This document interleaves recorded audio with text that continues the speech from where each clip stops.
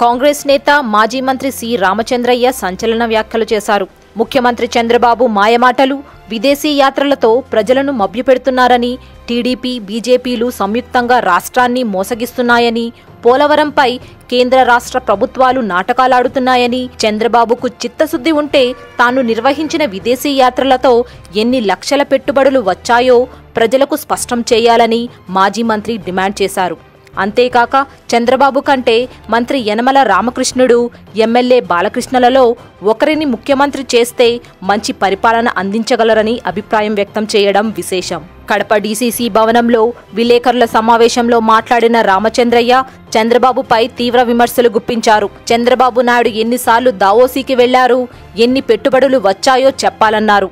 Polavaram project నిర్మాణంపై ప్రజలకు శ్వేతపత్రం విడుదల చేయాలని, ప్రధాని మోదీతో చంద్రబాబు భేటీ అవుతున్నారని, తన వ్యక్తిగత విషయాలతో పాటు రాష్ట్రంలోని అసెంబ్లీ నియోజకవర్గాలను పెంచుకునేందుకే భేటీ అవుతున్నారనే తప్ప రాష్ట్ర ప్రయోజనాలు, ప్రత్యేక ప్యాకేజీలు, పోలవరం డివిజన్ బిల్లులు అమల్లో చిత్తశుద్ధి లేదని విమర్శించారు. ఇక పవన్ పై స్పందించిన రామచంద్రయ్య జనసేన అధ్యక్షుడు పవన్ కళ్యాణ్ ఎజెండా ఆయనకే తెలియదని వ్యాఖ్యానించాడు.